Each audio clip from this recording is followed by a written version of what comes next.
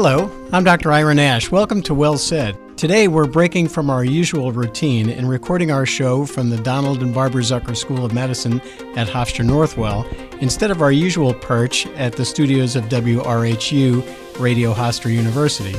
The reason we're here is a special program coming up at the school called Spark of Creativity, an exploration of visual art and epilepsy.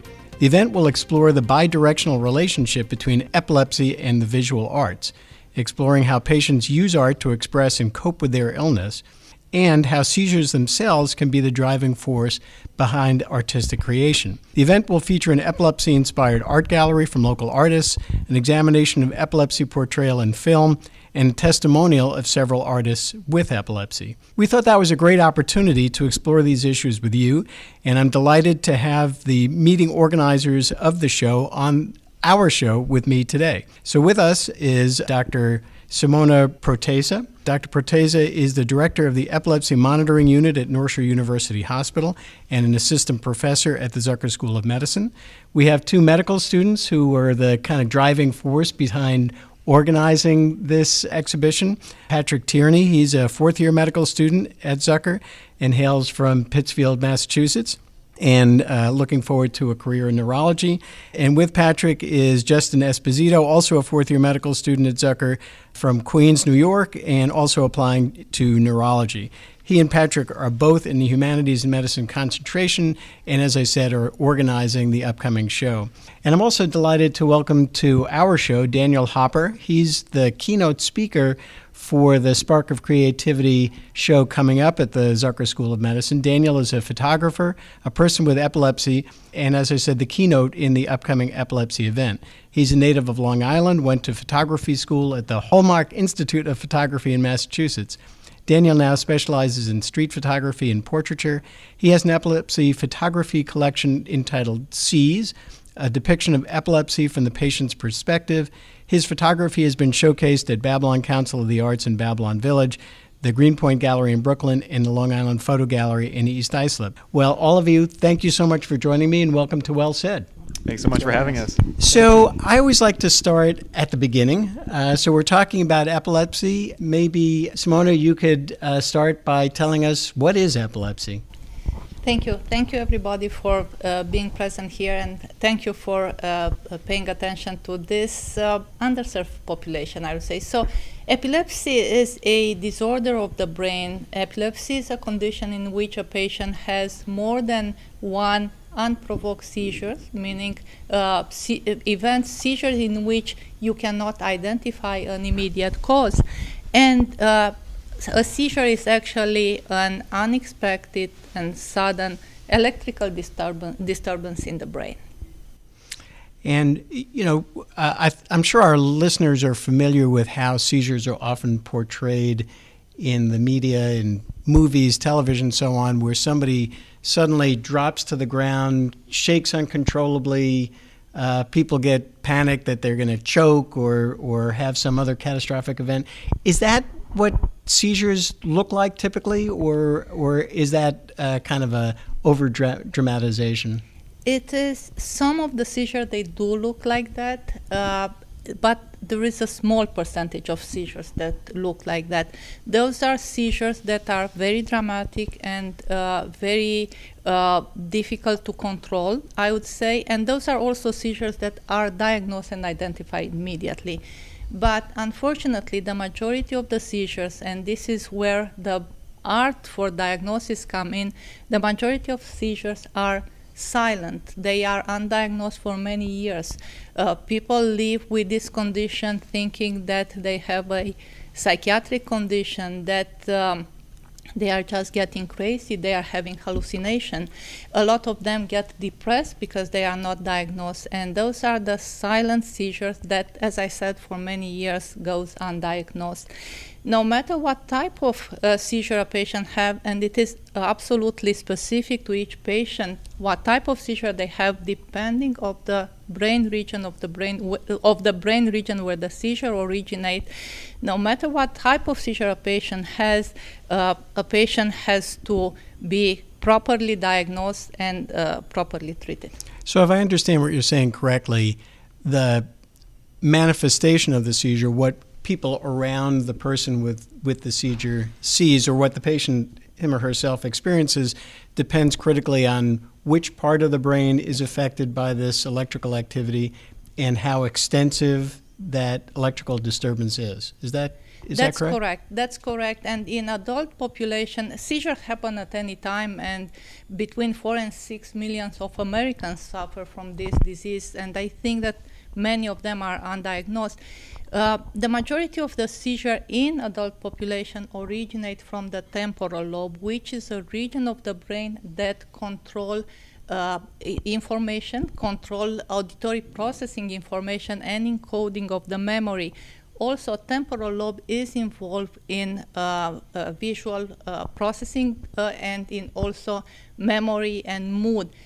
A seizure originating from temporal lobe, by example, will exacerbate all these symptoms. A minority of a patient will have very pleasant symptoms, very colorful light, very distorted images, and a lot of them will have unexplained fear, very depressed mood. And post this storm, I think that I can quote and say that this is like a storm in the brain. Post this storm, the patient becomes very depressed, very sad, and very tired.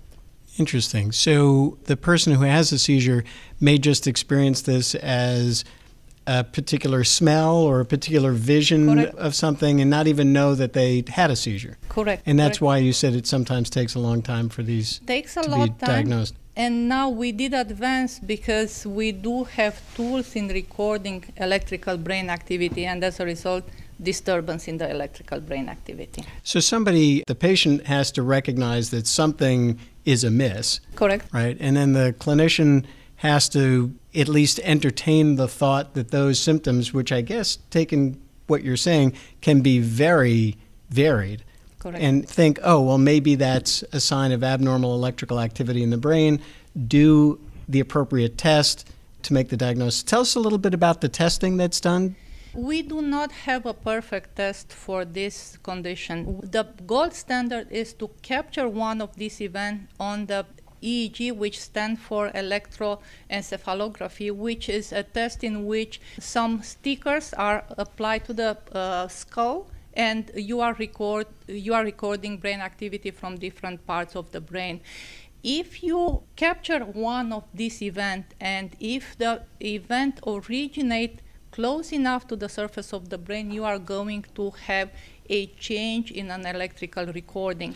Sometimes seizure of short duration originated in very deep structures of the brain are associated with normal electroencephalography.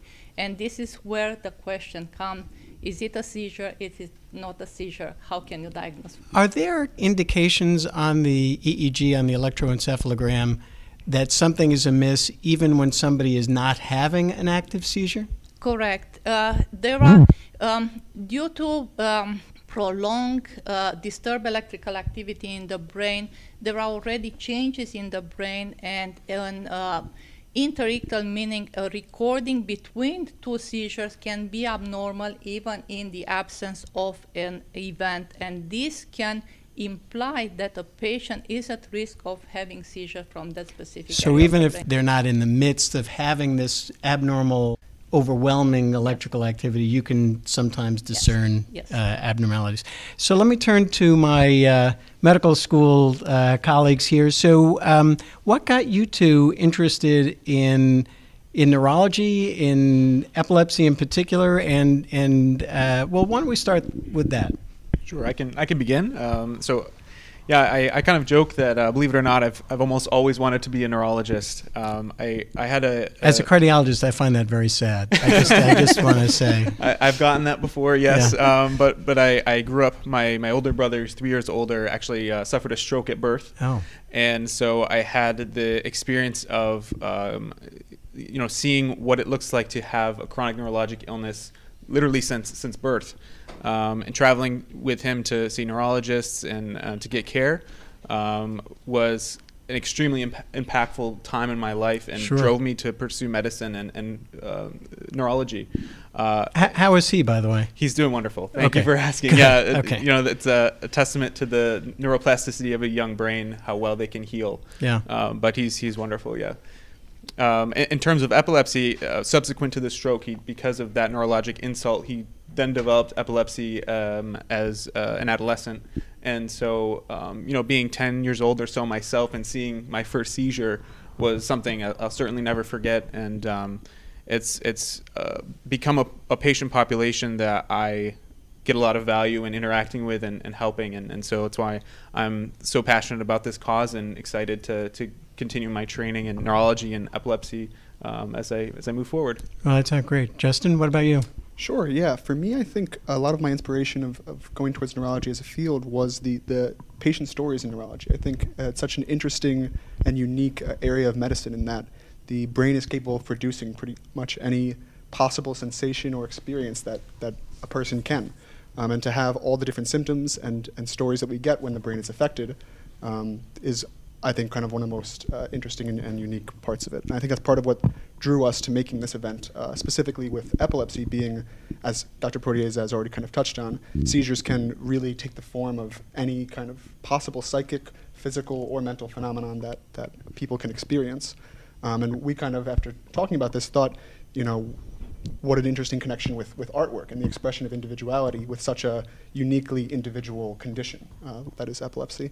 So I guess that's kind of how my interest in neurology was almost tied together with my interest in forming this project with Patrick as our capstone project. Yeah, that's great. So I do want to get to the connection that you two are exploring in this program between creativity, visual expression, and epilepsy. But I want to follow up on something Patrick said, that his brother developed epilepsy after a stroke, after damage to the brain. And maybe you could tell us a little bit about the causes of epilepsy to the extent that we know.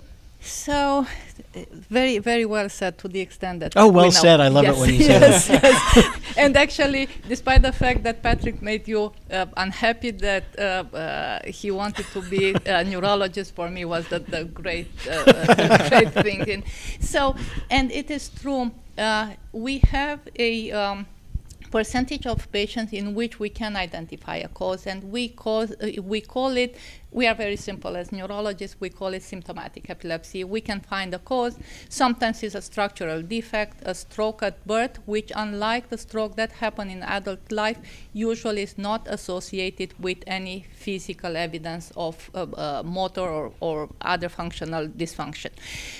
Then we can have migrational abnormalities, some changes in the gray and white matter in the brain. We can have benign tumors. We can have traumatic epilepsy.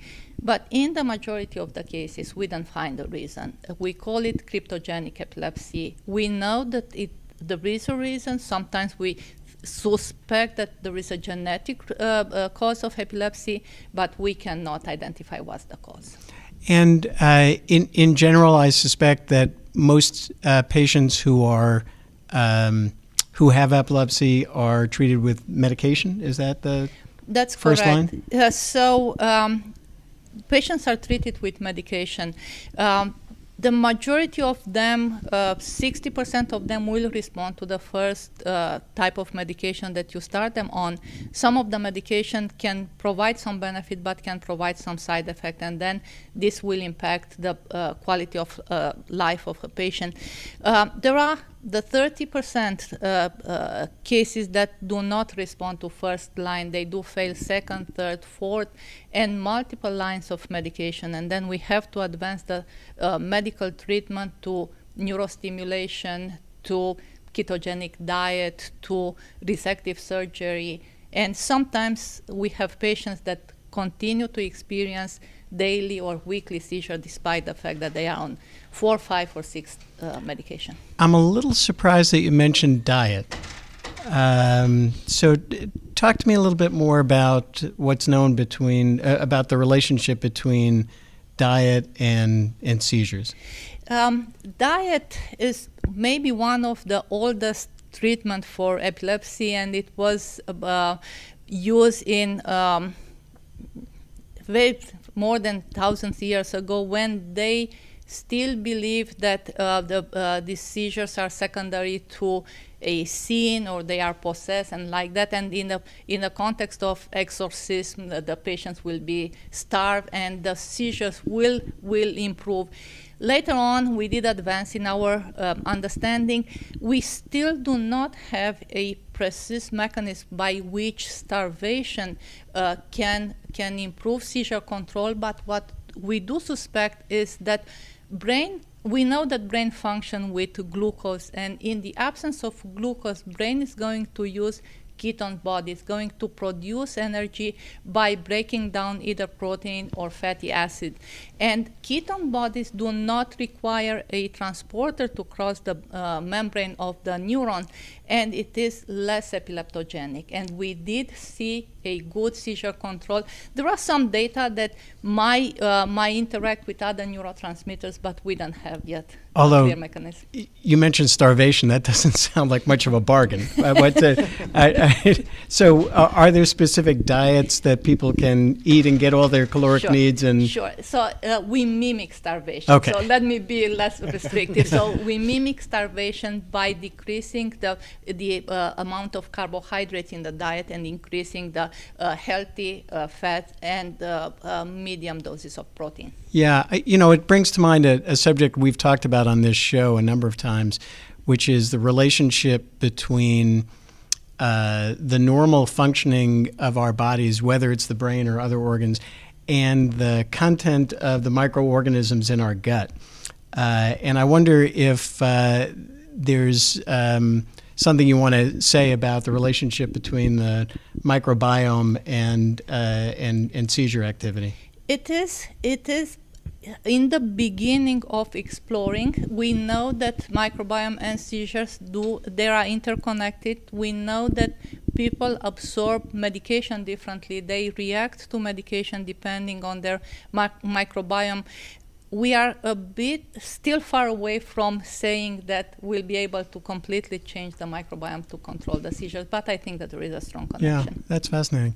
I want to get back to the program that's coming up at the Zucker School of Medicine, exploring the relationship between epilepsy and the creative arts, I guess most broadly.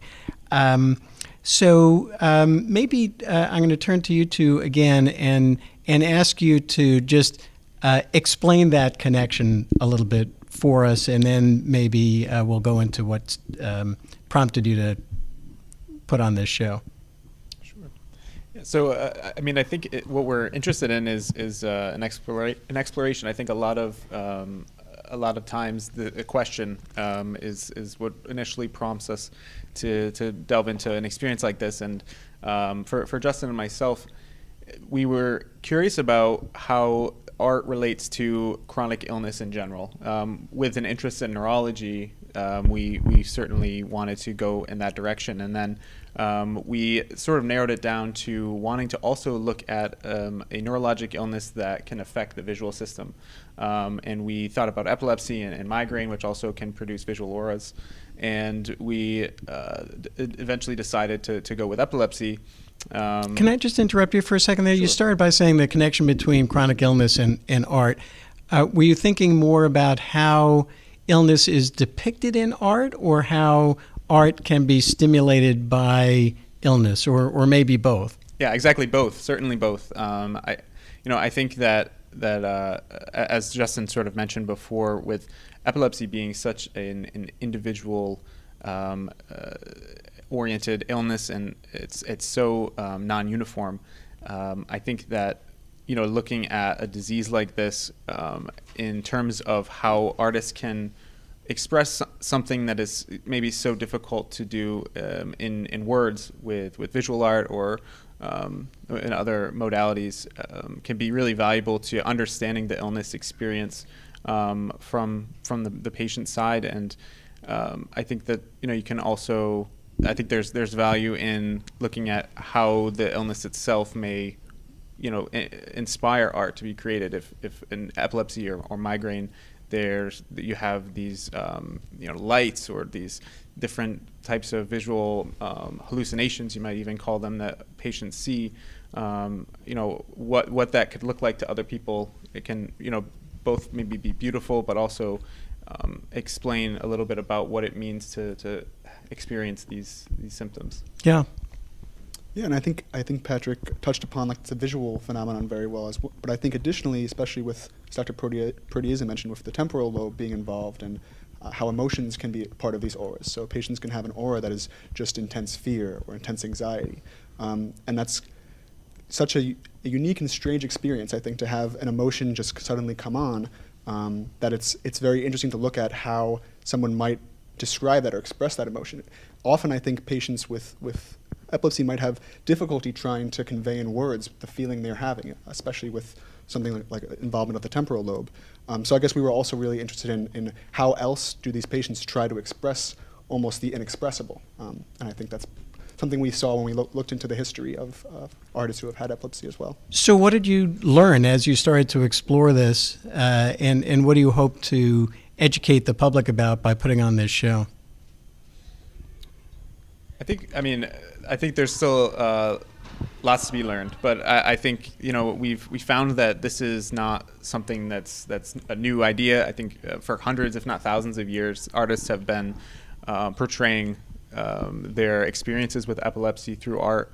A really famous painting, but even goes back to the 16th century, and I think that what we've learned from it is that this has been something that people have been doing for a long time, and yet there's still so much stigma around epilepsy and such little education about it in the community and even in the medical community.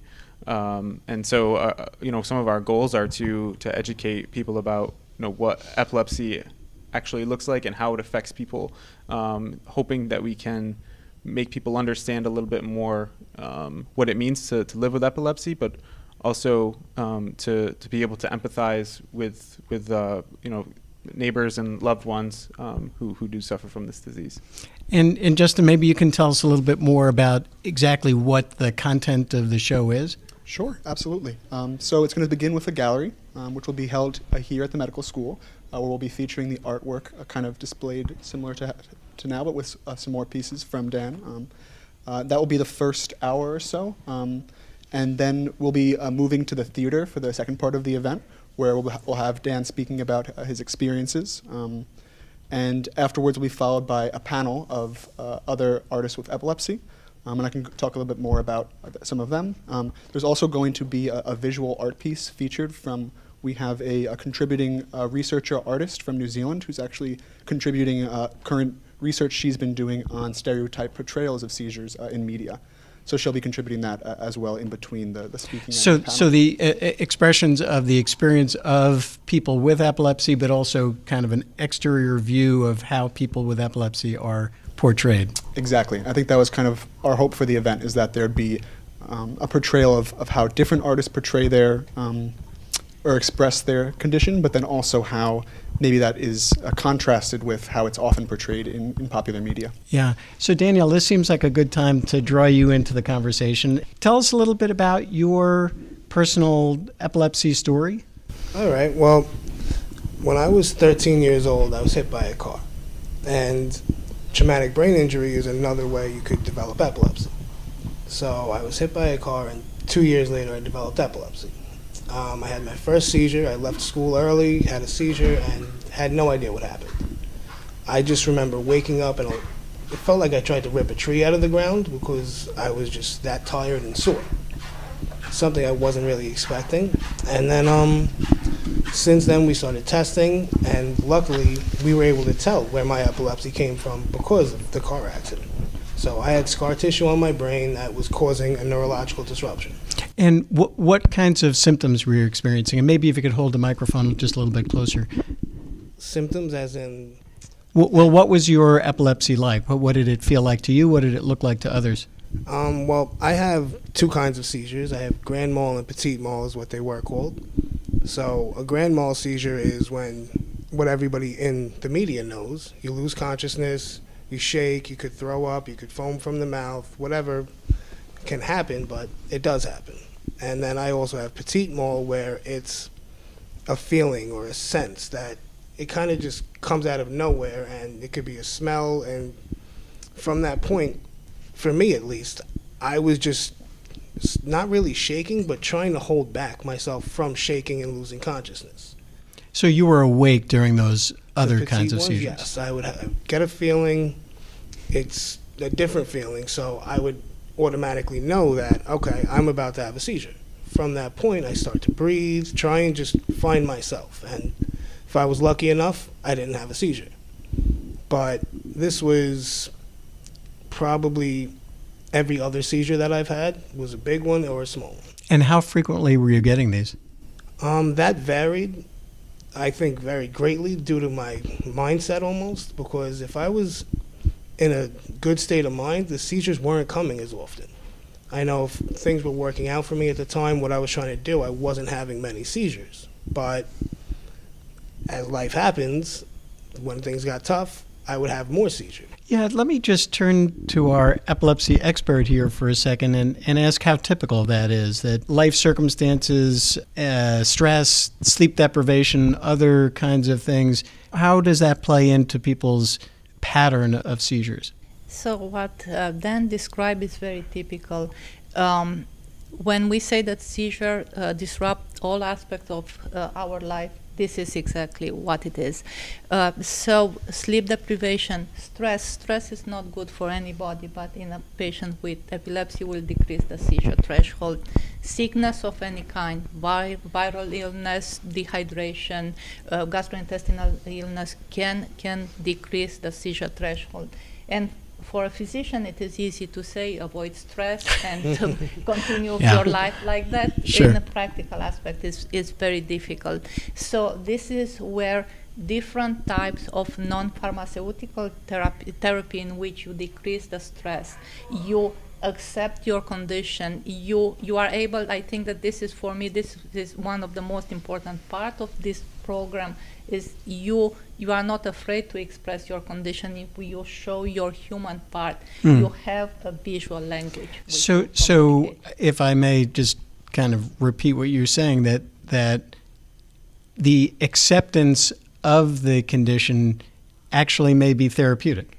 Yes, you find out that you are not alone. You find out that the symptoms that you experience, they are not because you are different than anybody else. There are other people who are experiencing the same. Then they might find a way of dealing better with these experiences and to organize their life better. As we said, stimulating different or overstimulating areas of the brain can give rise to different sensations, good or not so good sometimes. Then that region is depleted, and the depression, the stress, the anxiety, the unpredictable, what then said at any time a seizure can happen depending of whatever you are doing. You cannot plan in advance. Right. So I mean that must be incredibly stressful in and of itself. Yes. It was difficult in and itself to know you would have epilepsy, and like I said, for me a seizure was, if I had a grand mal seizure, my hand would start to tingle, and I would know automatically something was coming. And from that point, there would be a pain shoot up my arm, and my hand would clench up, and then I would just lose consciousness. Wake up on the floor and being told I had a seizure. And it's like you said, you have to accept it and realize and know that there's nothing I can do about that other than reduce stress and take my medications. And as I was hit by a car at 13, I developed epilepsy at 15. So at 15, you're a teenager, you're a teenage boy, you want to play football, you want to go run out and hang out with your friends, and you couldn't do that. So it took me a while to accept where I was at and what I could do, and actually photography helped me do that. Yeah, tell us a little bit more about that. Well, when I was 17 years old, a DJ company, the owner moved in next door, and I knew him from the town actually. So he asked me if I wanted to assist him. I started working with him and then picked up a camera, and from that point it was like it was almost a validation. I was appreciated for what I was doing, for my vision, and something that I've never really experienced before, that I was always just afraid that I was going to have a seizure. So I was quiet, I was timid, I wouldn't talk to people, I would just stick to myself. Photography almost gave me a passage to go talk to somebody for no reason. I didn't have to go have a conversation with somebody. I could walk up and make a new friend on the street just by asking them to smile. And from that, I kind of used photography as a coping mechanism and a way to almost separate myself from the anxieties of epilepsy. When I was feeling down or when I was upset, I would go for a photo walk, is what I called them, because as an epileptic or someone with epilepsy, you're unable to drive. You're not allowed to drive a car, and living in Long Island is fun without a car. Yeah. So I would go on 3-4 hour photo walks just around my town, walking around looking for something to take a picture of, to kind of free my mind and separate myself from the stigmas and the anxiety of if I'm going to have a seizure. And it was a little dangerous, I guess, because I was still having seizures, but I didn't let it hold me back. Did you find that engaging in photography and taking those walks actually diminished the frequency and severity of your seizures? 100%.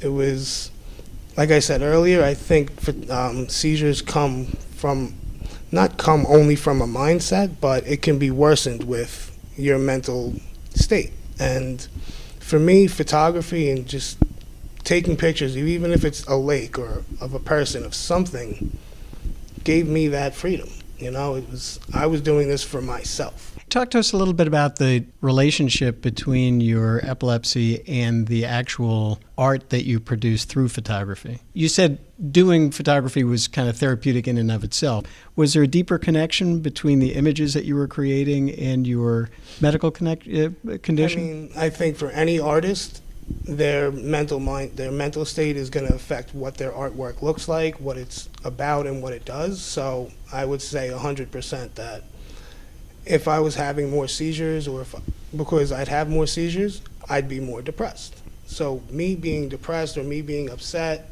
would change the whole style of my work, where I would be happy, good, like on a good day, I would go down to the beach, take pictures of the sunset, people at the beach. If I'm upset, or I would walk down to the park, take pictures in the shadows, and just show a different side of my life. Yeah. So we are a radio show and a podcast, but we do have behind us here some of your photographs, and I wonder if you could just describe for our listeners the two pieces to my right. Okay. Well, the first one back here is a collection of my medications. Yeah, and so for our listeners, I can't even count how many pill bottles there are there, but it looks like dozens. Yes. Piled in all kinds of different angles, and a bracelet that says fall risk, a medical bracelet. So talk to us about what you were trying to capture here. Well, the fall risk is actually every time you go to a hospital as somebody with epilepsy, they put that on you just in case, because you are a risk to lose consciousness. And what I was trying to capture from this image was just to show everybody that if you don't know about epilepsy, or any medical condition for that matter, you have to take a lot of medications. Now, I've had epilepsy for roughly 20 years, so I've been on a lot of medications, different ones. As we said, sometimes the first ones work. That wasn't my case. I've been on, I believe, 18 separate medications. Oh, wow. Throughout this journey. And the medications is a very big part of epilepsy, because if you miss one dose, your potential to have a seizure goes up a lot. And I would set alarms for them, and this image is just trying to capture the fact that as someone with epilepsy, medication kind of runs your life as well. Yeah. And what about this other image? That is a abstract image of an IV bag from the hospital. These images are a little dark and a little grim, and I apologize for that. But the project I'm doing is called Seize, and my intention is to show black and white images of epilepsy and what you go through, and then color images of friends, family, and life outside of epilepsy. something to the black and white and the color to separate the two and show direct distinction between Interesting. Yeah. both of them. And this image here was actually taken at the hospital after I had a seizure. It's just to show that there is always something there. It's always part of your life. And how are you doing now? Now I'm actually been seizure free for almost a year, and it's been a lot better. That's great. And what do you owe that to? In all honesty, I feel like it was moving back close to my family and finding like just my niche in life right now. Yeah, which speaks to what we were talking about before, that there's kind of a deep connection between, I guess, what people would call mental or spiritual health and the actual brain health as expressed through your epilepsy. I feel 100% like that's the truth, because if you're not happy in your life in general, your life's going to be difficult. It's if you don't have a positive outlook, or if you can't find the good in something, you'll always find the bad. And epilepsy is kind of similar. It's just that dark cloud that stays over your head, because when you don't find the good in something, your potential to have a seizure increases. Yeah. And it's difficult at times, especially when you're younger, to know that you could have a seizure, you could embarrass yourself, or whatever you want to think of. But it's easier to get through it with help from friends, family, and people around. You know, you mentioned one thing that I want to turn to our medical students about again, which is you said something about being embarrassed. And Yes. the two of you both mentioned the stigma associated with epilepsy and your hope to kind of address that. So Daniel, just tell us a little bit more about your experience as a teenager or as a kid, and then I'll turn to you guys to kind of respond to that.